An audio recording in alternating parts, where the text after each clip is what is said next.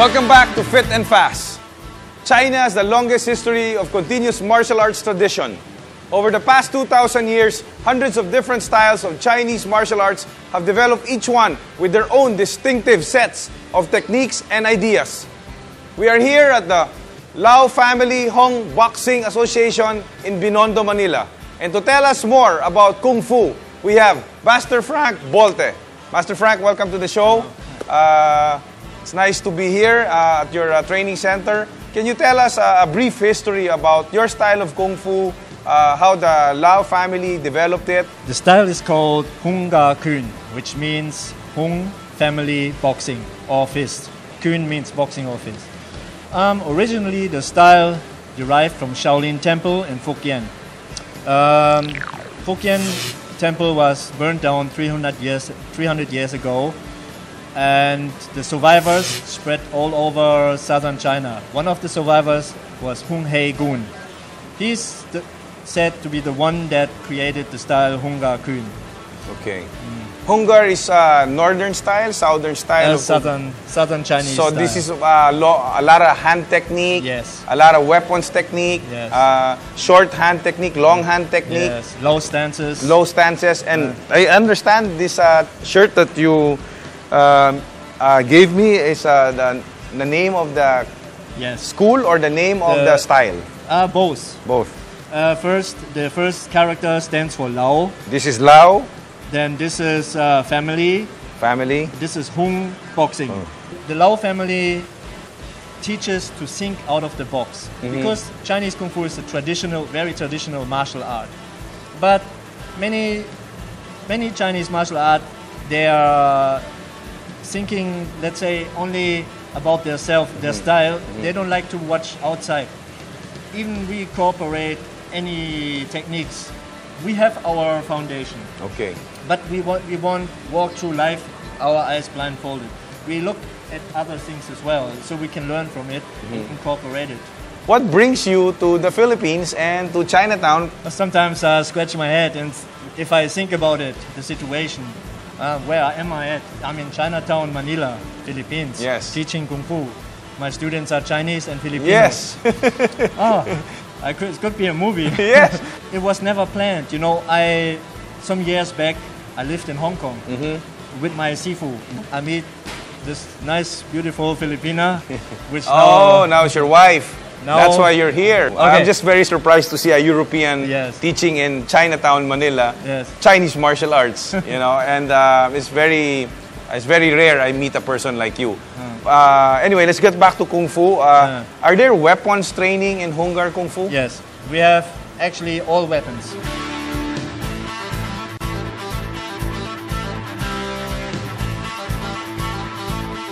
We have the spear. Spear? Yeah, this with the red.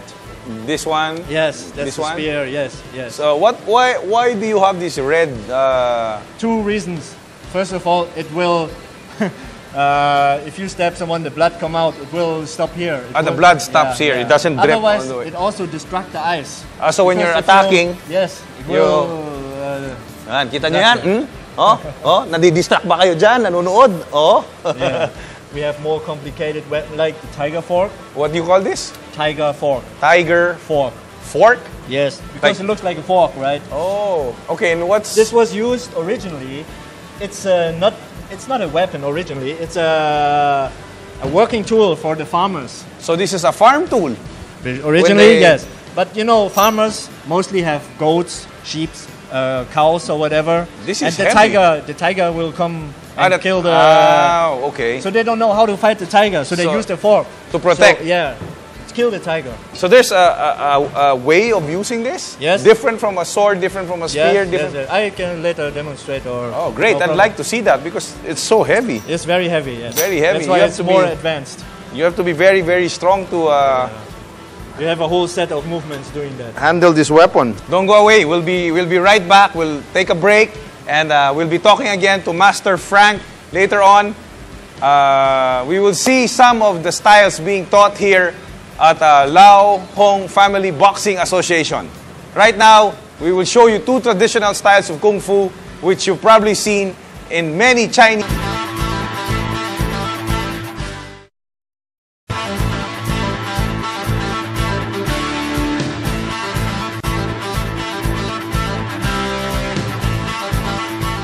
Kung Fu has more than 400 forms and styles. Aside from the popular known Wing Chun, Wushu, and Tai Chi as portrayed in many Chinese martial arts movies, one of the most popular style that is practiced in southern China is Hungar Kun. Hungar Kun means Hung, that's the name, family, Gar is family, Kun means fist or boxing. It's a southern Chinese martial arts which derives from Shaolin Temple in Fujian. But it developed over the time outside of Shaolin, as Shaolin was burned down by Qing soldiers in the Qing dynasty. So those survivors spread all over southern China.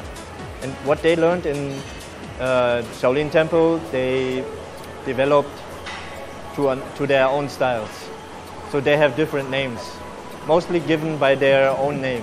Like Hungar Kun, the founder, his name is Hung Hei Gun. So he gave the name Hungar Kun because he could not use the name Shaolin, because Shaolin was a rebel style. The art and discipline concentrate on open hand techniques and weapons combat. In Hollywood, Hungar moves were showcased recently by martial artist Gordon Liu in the movie Kill Bill 2. Master Frank, a German national, started out with karate and judo in his childhood, but was overwhelmed by Hungar Kun when he was introduced into it. It suits me best. I tried many martial arts. Like I said, judo, karate. I find that Hungar has the biggest complex. It's very complex. It's something you never stop learning. Even now, even I teach now. I'm a teacher, but I still learn. I still go to Hong Kong every couple of months. I visit my Sifu. Sifu means teacher. I go to Hong Kong and learn new things. But also, teaching means learning. What I learned when I was young or even older, I teach now. And when I teach it, I see different than when I learned. So I learn again. I learn from my students as well. When I teach my student, I see how he moves, and then I learn something out of it as well. So you never stop learning. It's like forever. Hungar Kun has 4 pillars: taming the tiger, tiger and crane double pattern set, 5 animals, 5 elements, and iron wire. Taming the tiger is said to be the oldest set in Hungar Kun. It emphasizes on stance, conditioning, and solid bridge work. Tiger and crane double pattern set is a signature form of Hungar. It uses the ferocity and strength of the tiger, but at the same time complements them with the grace and speed of the crane. Iron wire is the highest form of Hungar. From the external and physical, the focus shifts to the internal, mental, and spiritual. A form which develops your strength, your inner organs, like liver, heart, anything. Because this form, you have different type of breathing, right? And also emotions. When you perform that form, sometimes you breathe out and you do a sound. This sound is connected with an emotion. For example, fear, joy. Let's say if I breathe out from here, from the throat, it's short, right? And make a sound. It's a short movement, short sound. This is scared, being scared, for example. Or you laugh. If you laugh a lot, your stomach hurts. You see a comedy, you laugh so much, the next day, oh, my stomach hurt, I laugh so much. Your stomach doesn't hurt, it's the muscles that hurt. You see? So if you tense up the muscles a lot, then of course it's like you have an ache the next day, a sore muscles. That's, for example, if I laugh, at the same time I tense up the muscles in my stomach. At the same time I also breathe different, and a different organ will be stimulated. This form is to develop your strength, your breathing. And there's a saying, you can get 6 times as strong as you are when you practice that form every day. This form is comprised solely of movements of the dragon and includes varied vocal intonations with precisely controlled breathing, matched with postures to cultivate, circulate, and extend internal energy. The last pillar is the 5 animals, 5 elements form, which introduces the student to the 5 element and 5 animals of Hungar. Water.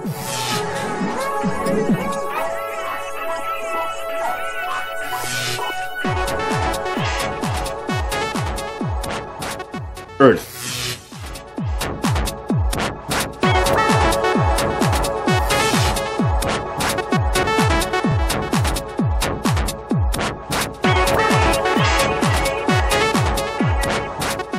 Wood.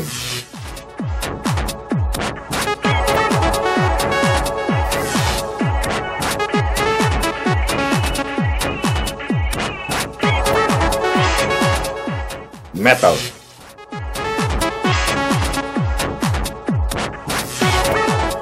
And fire.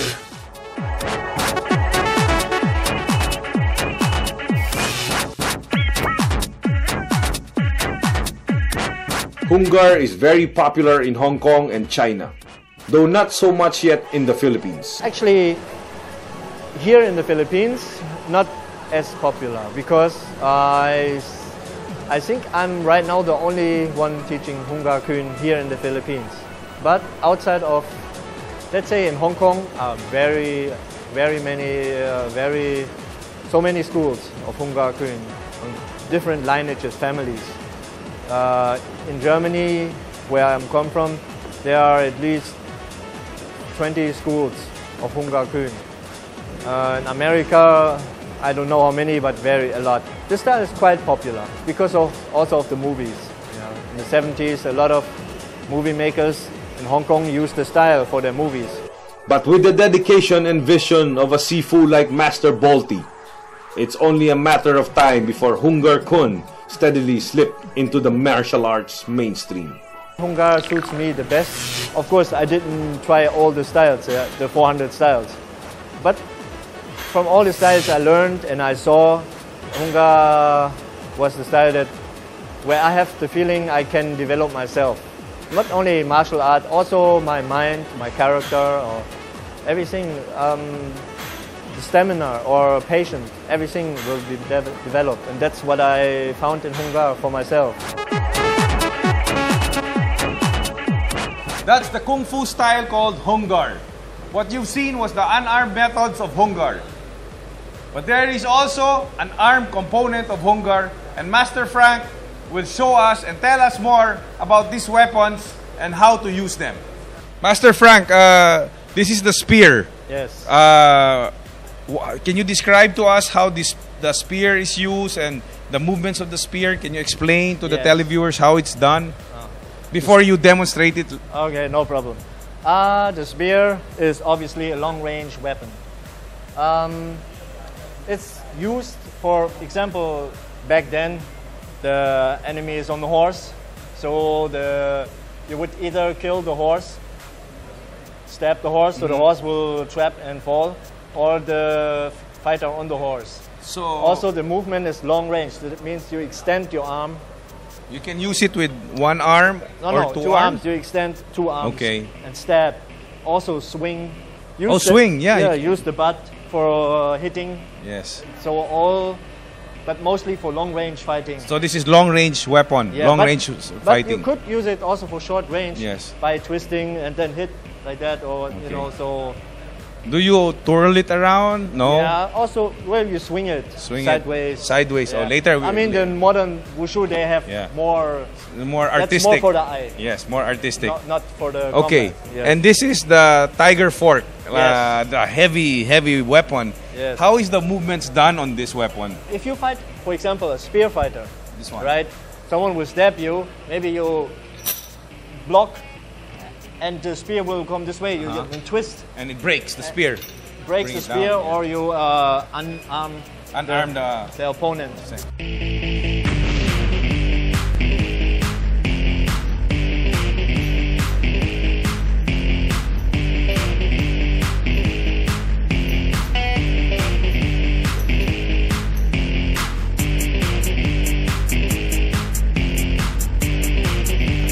This tiger fork is more than 50 years old. Oh my God, yeah, it's rusty already. Yeah. I mean, you can die with a tetan already. This comes in and you're dead, you know. But of course, only for demonstration. Yes, no one will walk around with it. Of course. But if there's some crazy man that comes here and tries to steal anything, and he gets stabbed with this. By the time he gets down the gym, he's dead because it's all rusty. And this one? This is the broadsword, the Dao. This is the sword that Chinese soldiers carry. Yes. During this let's say the soldiers on foot, not the riding. Okay, foot soldiers carry. Yeah, foot soldiers. And this is a cutting weapon. Okay. Okay, that means the sharp side was used for slashing, cutting, and of course you also stab. So the movements are circular and linear? Both. Circular, downwards, upwards, sideways. Then you can cut, stab, and so, and of course parry, block. Yes. Right?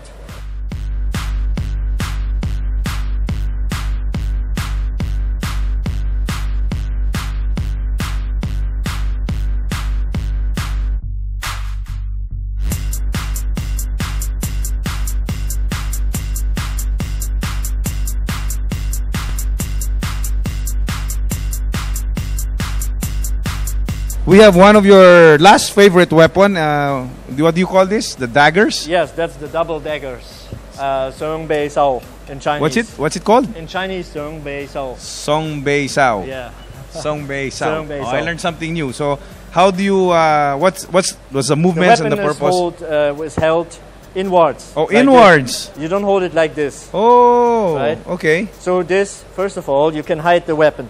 This is for the demonstration. That's for demonstration, yes. To blind, distract the opponent. But originally, there's not those. So, I in the movies, Chinese have long sleeves. Yes. Are these weapons hidden inside the sleeves? You could even hide it in the sleeves, hold both here, and later you have both.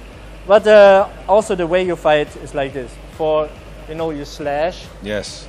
But you also block and catch, Block and catch. Yeah. Okay. So this is more for close combat.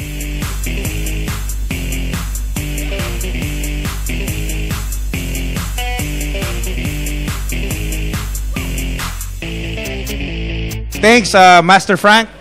We will see other weapons of Hungar style later with Master Frank.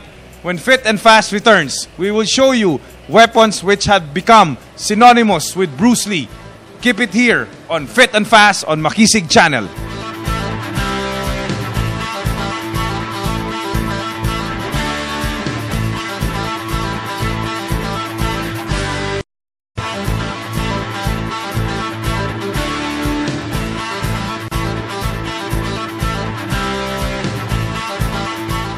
We're back here on Fit and Fast. And right now, Master Frank will explain to us what this training equipment does for Hungar style training of Kung Fu and how it's being used. I understand this is like a wooden dummy with my little knowledge of Kung Fu. Master Frank, can you explain to our televiewers what this training equipment does? And can you show us a little demonstration on how to use the training equipment? As you said, it's a wooden dummy. In Chinese, you call it Mok Yung Yan. It's used for conditioning because we use a lot our forearms for blocking, striking. So when hitting, of course, there will be a pain. That's why it's a conditioning. Our hands will. So you cannot practice with the arm guards. If you put arm guards, you cannot. Do it, but you can, but then it will not be conditioned. Correct. So we use also the medicine after training, so we won't have any damage or injuries. So it's to strengthen the forearms, strengthen the striking. That's one part. Another part is the footwork. This is the leg. It's for the leg.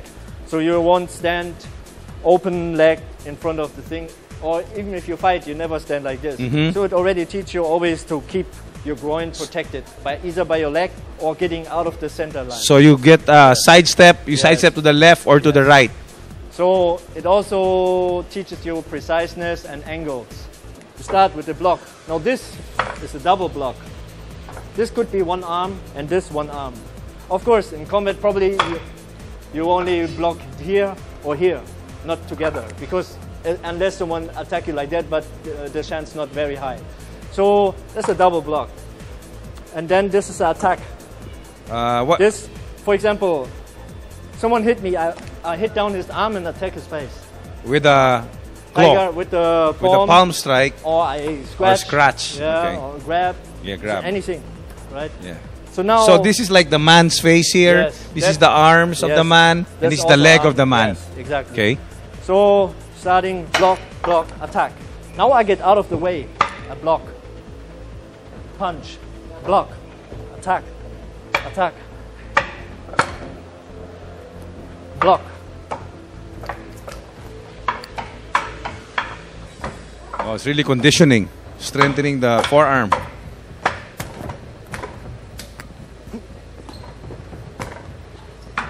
Oh, you can have long range and short range attacks and blocks. Nice, interesting. And how long does this training go on? Like 10 minutes, 3 minutes, this 4 was minutes? A set. What I did was a set of movements. So you learn that and then you repeat. Over and over. Then is it like you practice on this like 3 minutes, then rest 1 minute, then 3 minutes again? For example, you can do it like that. a round per round, yes. you do practice on that. Yes.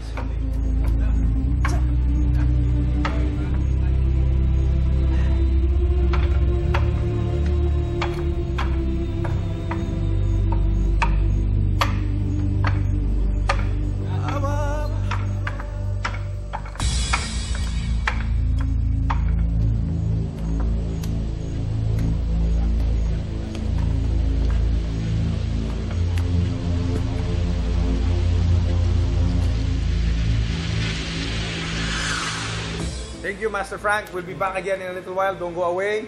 Nunchako or Chako has gone a long way since Bruce Lee introduced this obscure weapon. We're back here on Fit and Fast. And earlier we showed you a weapon made of 2 short sticks tied together. And now Master Frank will show us how to wield another wooden weapon, but this time a long pole. Originally, it was a spear. It was the 5th son out of 7 brothers. He was the only survivor in a battle. So he fled and was seeking shelter in a temple. In a temple, it's not allowed to bring sharp weapons. So he had to cut off the spearhead. So inside this temple, out of the spear movement, he created the pole movements. It's used for striking, thrusting, blocking, swinging, trapping, sweeping, everything.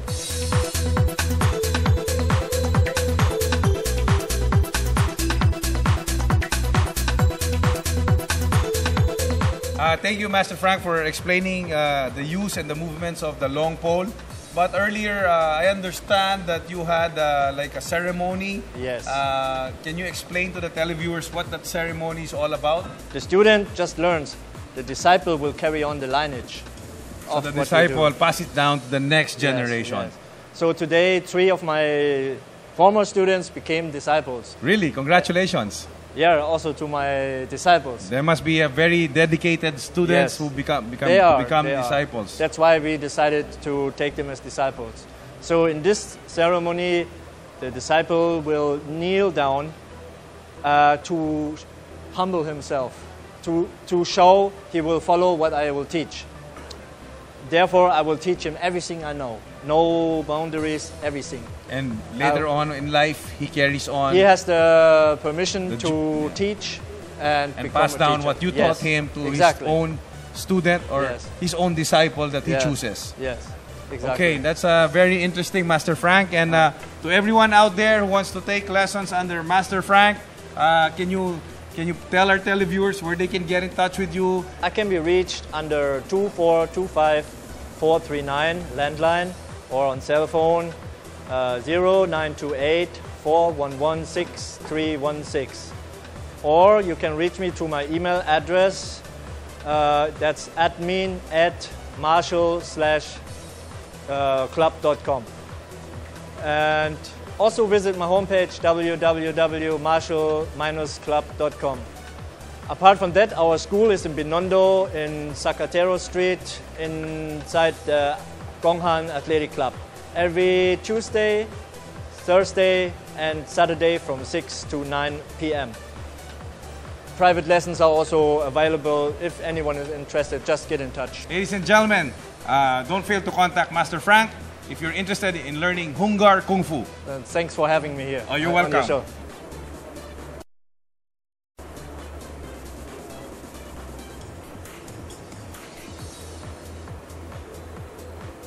See you again next week for another episode of Fit and Fast. Only here on your Makisig channel, your macho alternative.